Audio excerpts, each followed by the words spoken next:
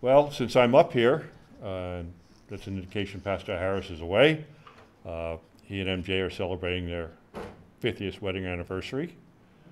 And as someone who's approaching their 50th wedding anniversary, it demonstrates an extreme perseverance. And if you don't believe that, ask my wife.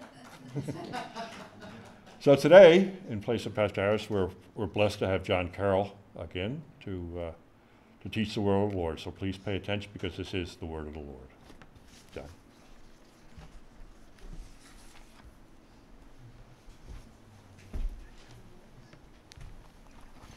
Well, good morning, everyone. Good morning.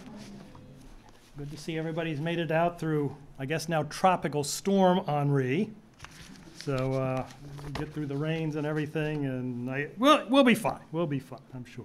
If you would open up your Bibles to John chapter 3, Gospel of John chapter 3. We'll be looking at God's Word there this morning. And before we begin, let me just read the passage. Verse 1 says, "Now there was a man of the Pharisees named Nicodemus, a member of the Jewish ruling council. He came to Jesus at night and said, 'Rabbi, we know you are a teacher who has come from God, for no one could perform the miraculous signs you are doing if God were not with him.' In reply, Jesus declared, 'I tell you the truth. No one can see the kingdom of God unless he is born again.' 'How can a man be born when he is old?' Nicodemus asked. 'Surely he cannot enter a second time into his mother's womb to be born.' Jesus answered, 'I tell you the truth.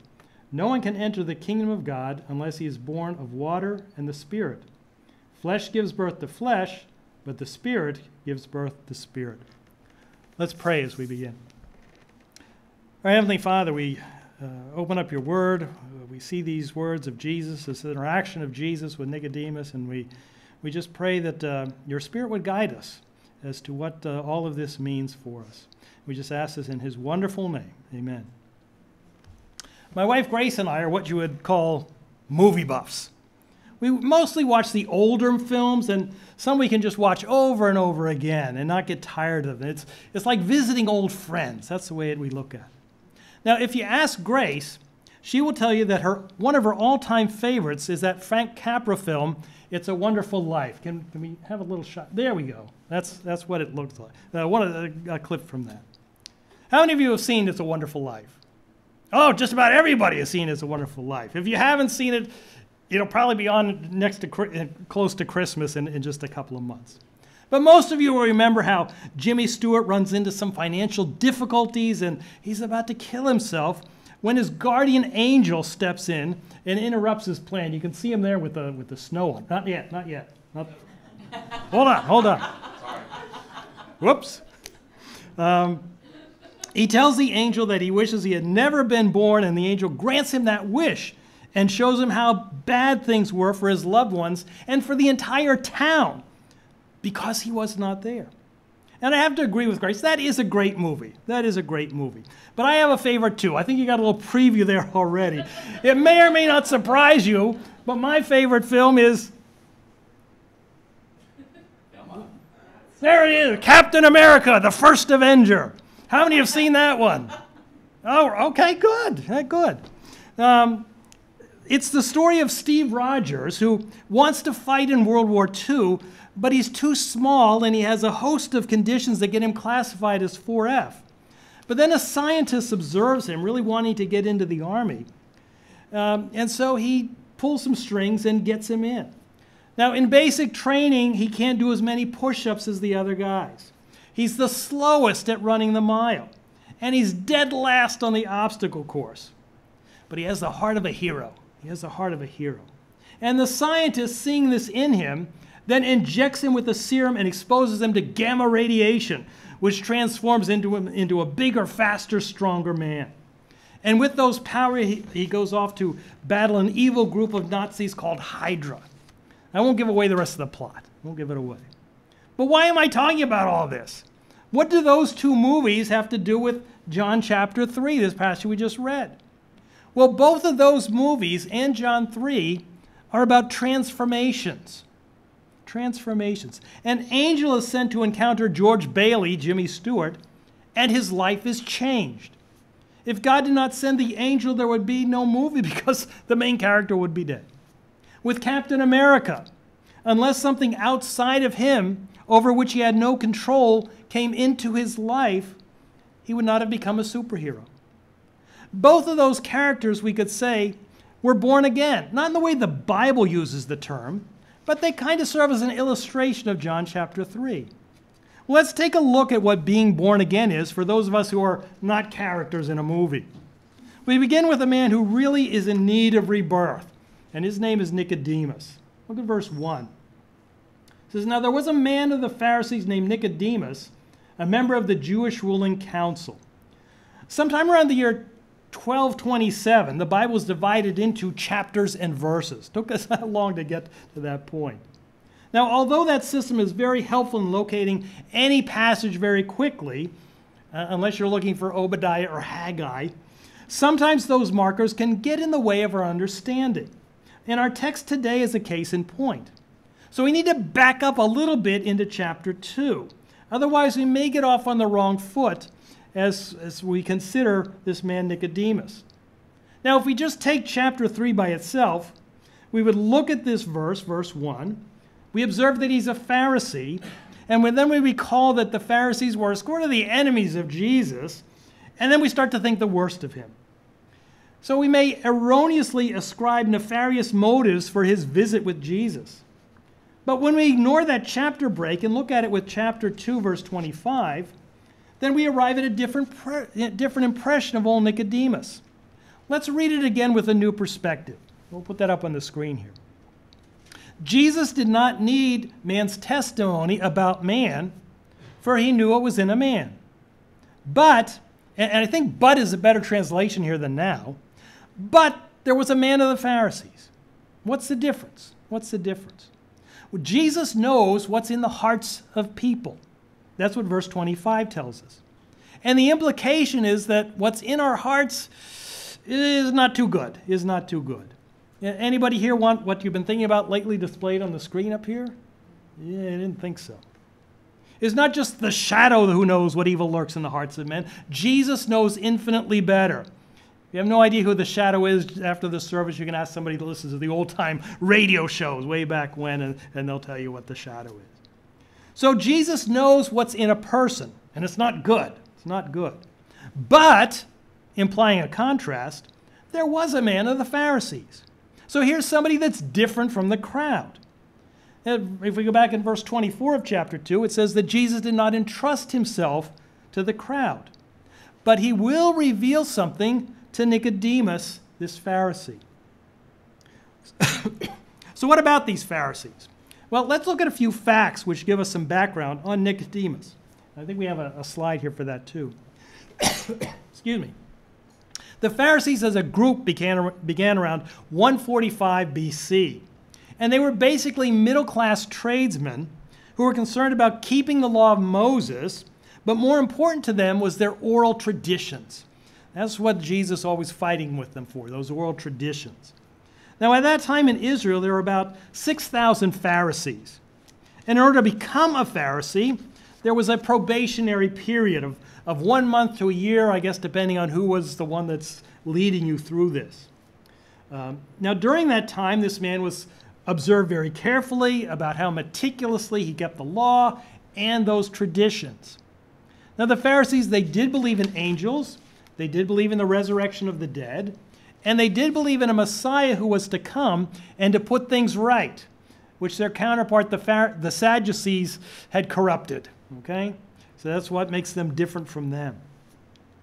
John also informs us that Nicodemus was a member of the Jewish ruling council, or Sanhedrin.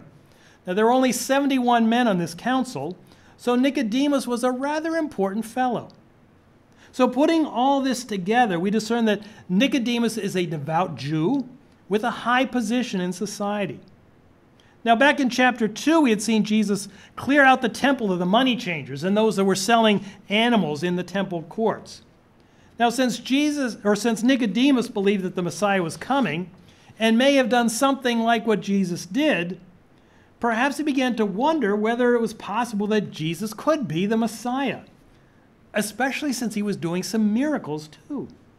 Well, the best way to find out is to go and ask him some questions, which brings us to verse 2. He came to Jesus at night and said, "Rabbi, we know you are a teacher who has come from God, for no one could perform the miraculous signs you are doing if God were not with him." Now, you may have heard someone expounding upon Nicodemus and criticizing him for coming to Jesus at night. And they judged the poor man to be cowardly, fearing that the other Pharisees will excoriate him, or maybe other people of the society. And so he comes to Jesus under the cover of darkness. We'll talk about jumping to conclusions. Other than the coming at night, there's nothing in the passage which indicates that he had a yellow streak in him. There could be any number of reasons why he came at night. And here's one possibility. Note how he says, "We know." That could be an indication that he was sent by the Jewish ruling council. And since the Bible doesn't really condemn him, let's not do so either, okay? Just simply view him as a man who has a question or two. Jesus did have a tendency to draw crowds, and so nighttime would be the ideal time to converse with Jesus without someone interrupting with a request to be healed of any number of possible diseases. At night, he could have an extended discussion with Jesus over theological matters. Now, Nicodemus begins by addressing Jesus as rabbi, which is the Hebrew word for teacher. It's a term of respect. He's being very respectful as he comes. He's coming with the right attitude. Now, it's interesting how the Greek text reads. Let's put that up on the screen there, too. It says, "Rabbi, we know that you have come from God," a teacher. So it begins with the Hebrew word for teacher, and the clause ends with the Greek word for teacher. Now, Nicodemus grants that Jesus is a teacher, but he's not quite ready to call him prophet, much less king or even Messiah. But yet he does acknowledge that Jesus is able to do miracles. And this is maybe where his dilemma lies and why he's come to Jesus. He knows God is working through him. But in his mind, Jesus can't be more than a teacher. And this is the dilemma that many folks have as well. They accept Jesus as a good teacher, and perhaps he did some miracles. But to call him their king, their Messiah, their Redeemer, well, that's just not a step that they're ready to take. But Jesus lays out very clearly what each and every one of us must do in the next verse, verse 3. In reply, Jesus declared, "I tell you the truth, no one can see the kingdom of God unless he is born again." Well, we read Jesus' response to Nicodemus and we wonder if we perhaps nodded off for a minute or two, since the conversation there just doesn't seem to flow. What Jesus said appears to be what is known as a non sequitur, a remark that has no bearing on what was just said. One would expect that after the nice words and the compliment that Nicodemus paid Jesus, that he would respond with something like, "Well, thank you very much," or, "Yes, you are correct, God is with me. Now, is there something you wanted to talk about?" But Jesus cuts right to the chase and turns the conversation to the need that Nicodemus and all of us have, the need to be born again. Now, we've all become familiar with that phrase, born again.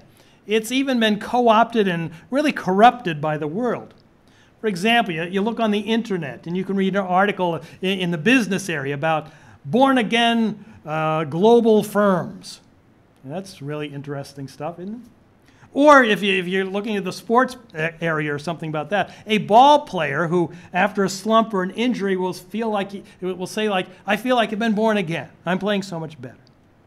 Look again, and you will find born-again hair treatment. Not sure exactly what that is. I didn't go into it very much. But it must be something great because it's born-again hair treatment, okay? But none of those are close to what Jesus meant by being born again. And he was the one that originated the phrase. But let's put ourselves back in Nicodemus' sandals for a moment. We don't really know what he wanted to ask Jesus or talk to him about. All he did was make an introductory remark, and then Jesus takes him in a direction that he did not expect to go. It becomes an unexpected lesson from a great teacher.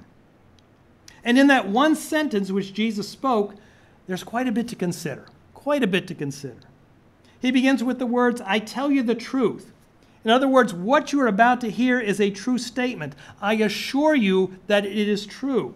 or I'm asserting that these words are 100% accurate. And those words are, no one can see the kingdom of God unless he is born again. Now, by the word see, Jesus does not mean simply perceive with the eyes. We should understand it as this word. Let me put that up on the screen. You understand see as experience. No one can experience the kingdom of God unless born again. People who are not born again can certainly see the kingdom, but they can't experience it. They cannot know what it's all about. And that brings us to the next point, which is, what is the kingdom of God? Well, the kingdom of God is the Lord's will being done on earth as it is in heaven. That sound a little familiar? It probably does. The kingdom is actually his people, so you're not going to find it on a map. But it's also more than just people. It's people doing his will, living according to the Bible, demonstrating to others the love which he has not just for them, but for the world as well. If only they'd accept it. If only they'd accept it. So that's the kingdom as we see it now. In the future, the kingdom of God is going to be a little bit different. It will be pure.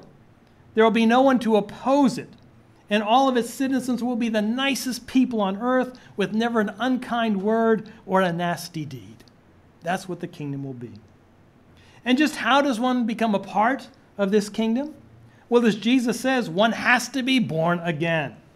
Now, in most of our translations, there's a footnote for the word again. And the footnotes will tell us that the phrase could be translated as born from above. So which is it? Is it born again or born from above? Well, if you look up the Greek word in the lexicon, you're going to find this. Let's take a look at that. It will define as purposely ambiguous and means both born from above and born again. Purposely ambiguous and means both born from above and born again. So was Jesus trying to confuse Nicodemus?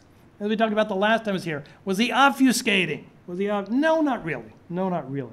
Nicodemus certainly understood Jesus to mean again, because that's what elicited his questions in the next verse. But Jesus really did mean that one has to be born again, that is, a second time, and this birth can only come from above. Jesus will clarify that in verses 5 and 6, and so we'll expand on it a little bit more then. But before we get there are two key words that we have to consider. Those words are unless and cannot. Unless and cannot. Now, the King James Version translates, or the New King James translates Jesus' words this way.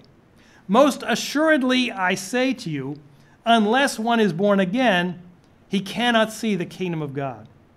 So what is Jesus saying here? One desirable thing is predicated on another. This does not happen unless this first occurs. It's like when a parent tells a child, unless you clean up your room, you're not going to be allowed to go outside and play. Well, that may not be the best illustration, since parents have become a little bit more permissive over these last decades, and the child is more than happy to stay inside and play computer games. So let me change it up a little bit, change that illustration a bit, and let's imagine a man has come to do some work on your home, maybe some renovations, something like that. What he's going to say is, probably not as blunt as this, but what it all boils down to is, unless you pay me this amount of money up front, I'm not going to start on the job. And that's that. The work on your house is predicated on you giving the man some cash. And it's the same with entering the kingdom of God. Your admission to that kingdom is predicated on being born again. The one is not going to happen without the other.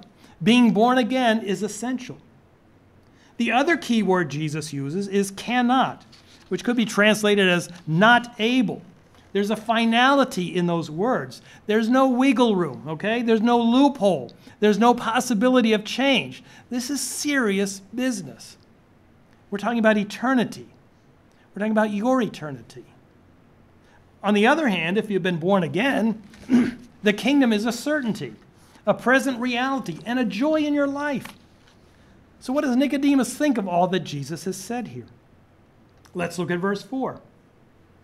How can a man be born when he is old? Nicodemus asked. Surely he cannot enter a second time into his mother's womb to be born, can he?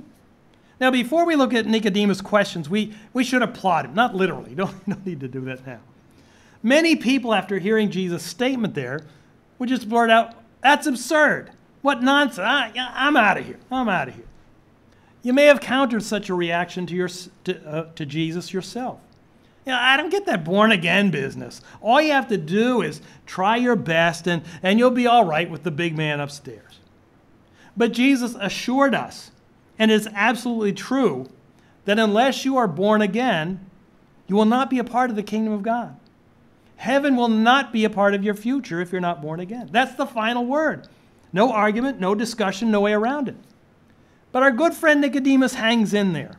He knows that Jesus is a teacher who has come from God. And when God spoke in the Old Testament, some of the things were not too easy to understand. You read through the Old Testament, well, what does this mean? It's not too easy. Therefore, he was going to sit there and try and figure out what Jesus said. And so he asked a couple of questions. Let's look at the first one. How can a man be born when he is old? Now, this Greek word for old is where we get words like gerontology and geriatrics and even geritol. If you have no idea what those words mean, then you must still be a youngster. Count yourself happy then. If you're all too familiar with those words, God bless you. God bless you. Now, Nicodemus was probably long in the tooth himself, since the word old refers to someone who was 60 to 80 years old. So he's probably wondering how he could become a part of the kingdom of God, since he's figuring he's beyond that age which would qualify him. Okay, I can't get that. It's just beyond it. I must be too old. We could have a lot of fun with the second remark that he makes. In our society today, sociologists are now describing the boomerang generation. The boomerang generation. These are people ages 24 to 34 who left home and then returned to live with their parents once again. And it happens to be a sizable number of kids the parents allow to return back to the nest. But the amount of mothers who would allow a child to return to the womb is zero, okay? It's zero. It's not only a question of lack of room, but if Nicodemus is in that 60 to 80 year range, his mom may not be around, to put it nicely. So that's double trouble for him to become a part of God's kingdom. But Jesus is not going to leave him twisting in the wind. Let's look at verses 5 and 6. Jesus answered, "I tell you the truth, no one can enter the kingdom of God unless he is born of water and the Spirit. Flesh gives birth to flesh, but the Spirit gives birth to spirit." So Jesus begins by repeating what he first said to Nicodemus. "I tell you the truth," or "truly, truly, I assure you." In other words, what Jesus is about to tell him is the absolute truth. Then Jesus again refers to the kingdom of God, but adds something else which is very intriguing. Something else for Nicodemus to ruminate on. Okay? In order to enter the kingdom of God, one must be born of water and the Spirit. Oh, by the way, it's not just Nicodemus, but Bible scholars, since Jesus spoke those words, have been chewing on it. Okay? And there are at least 7 different views as to what Jesus meant. We're not going to examine them all. I think somebody from the back is starting to sing the doxology again. Oh, praise God for womb blessing. Now, instead, let me just give you what I believe Jesus meant. If you like some other view, we can hash it out after the service. Be glad to do that. But basically, Jesus is talking about physical birth and spiritual birth. Water would refer to physical birth. Even today, when a woman is giving birth, both mom and medical professionals speak of her water breaking. And so a baby is born, as the Greek text literally reads, out of water. Born out of water. Okay? So this is a great way of describing natural birth. Now, those who would hold to a different view question, well, why would Jesus talk about natural birth here? After all, isn't it obvious that one has to be born first in order to be part of the kingdom of heaven? Well, there are 3 reasons for Jesus bringing up natural birth. For the first reason, we need to go back to that double meaning of the word again, which could also mean from above. Nicodemus understood Jesus to mean again, and so he questions him about climbing back into his mother's womb. Okay, so that would be the womb thing there. Secondly, in verse 6, Jesus declares, flesh gives birth to flesh, but spirit gives birth to spirit. So Jesus is actually expanding on born of water and the Spirit, flesh and spirit. So he's explaining what that means. The third reason is that in verses 3, 5, 6, 7, and 8, we find either the words born or gives birth. So how can we not help but think about a natural birth? So just like in his parables where Jesus uses earthly things as illustrations of spiritual things, like when he talked about planting seeds and harvesting crops, so here also he talks about natural birth as an illustration of something that is spiritual. Well, what is there about birth, natural birth, in which we can see a spiritual comparison? Well, when you're born again, it means a new life, a completely new life. It means a big transformation. Growth occurs as we learn to speak a different way. When we're born again, we encourage instead of insult. We speak lovingly of Jesus instead of using his name as a curse word. I could go on. You get the idea there. The Bible also refers to our life as a walk. Now, when you're really, really, really young, you learn how to toddle, okay? And eventually you become a little bit more firm in your mobility. And this could be likened to our growth, which occurs as we learn more about Jesus and imitate him, as we walk in his footsteps, so to speak. So being born again is a radically different way of life. All right, here's the most important part about all this. This is the critical point Jesus is making that many people disregard. Just because you are born does not mean that you will automatically go to heaven when you die. If you're born in the United States, you can attend the local school for free up to the 12th grade. No question about it, you're in. But that does not mean that after that you'll automatically get into an Ivy League college. Okay? Nor could you just show up at West Point and say, I'm here. You have to accept me as a student since I was born in the USA. That's not going to happen. That's not how one gets into the military academy. But somebody could get there and argue, well, I'm young and in my prime. Let me in. Sorry. I'm well educated. I've memorized 500 books on military strategy. Sorry. I've got a black belt in martial arts. Sorry. Hey man, I worked out. You know, I got 24-inch biceps. Just look at these monsters. Sorry. Okay. I'm a man. Sorry. I'm a woman. Sorry. I'm white. I'm black. I'm Hispanic. I'm Asian. I'm Native American. Sorry. It doesn't matter who you are or what you've done. It's their call on your matriculation. And it's the same with God. It's his call on getting into heaven. Your gender is not the deciding issue, nor is your skin color or level of education. It doesn't matter how often or which church you attend. Denominations are all man-made institutions. The Lord hasn't really sanctioned any one of them. And let me give you one more thing that really isn't a secret, but people just don't seem to get it. The amount of good deeds that you do is not a deciding factor for entry into heaven. Look what Jesus said here. Put that up on the screen. He said, I have not come to call the righteous, but sinners. Okay? So, I'm a righteous person. I've done more good than bad. He's not calling you. That's not your call to heaven. He's talking about sinners. That's who he wants. Sinners who will accept him and change their life. And it doesn't mean by that we can sin our way into heaven. Our passage informs us that the only ticket into heaven is to be born again. But here's another key component that we cannot pass up. We looked at being born of water. Now we have to consider what it means to be born of the Spirit. You want the theological term for that? It's called regeneration. Regeneration. Well, if we break that word down, regeneration, we know that has this prefix re, R-E, which means again. A rerun on TV is a show that's been on the air before and they've just broadcast it again. To generate something is to give it birth. So regeneration simply means being born again. And as Jesus indicates here, it is a work of the Holy Spirit. Well, how does the Holy Spirit give us new birth? That is, change us, making us a new creation. That's a mystery. That's a mystery. We don't know how the Spirit does it, but we do see changes in our lives once we accept Jesus.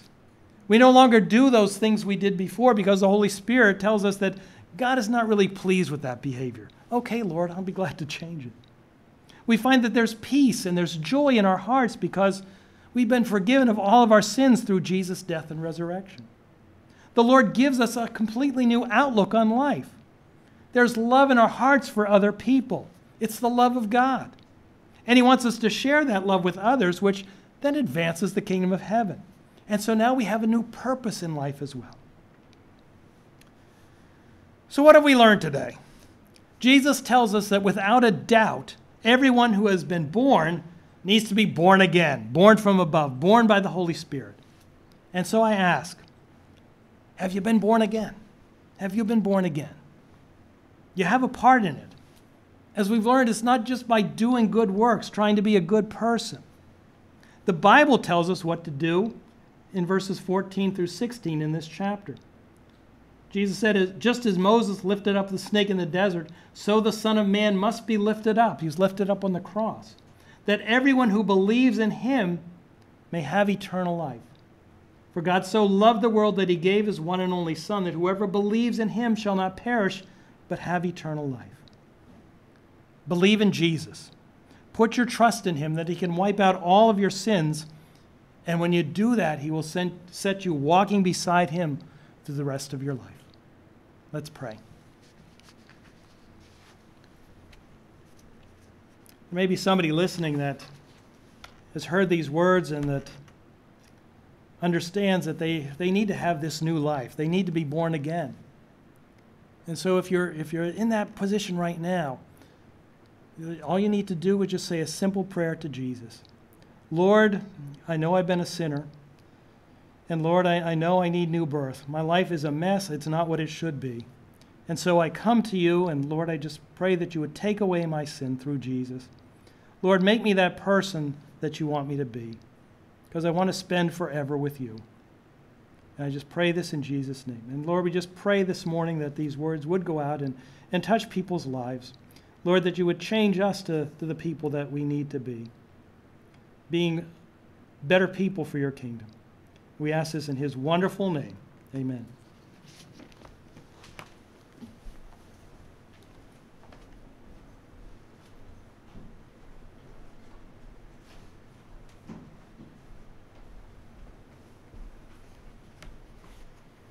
Wow, another sermon by John Carroll. That was great. He talks about Nicodemus and his interaction with Jesus. Remember that to be born again is a gift from God.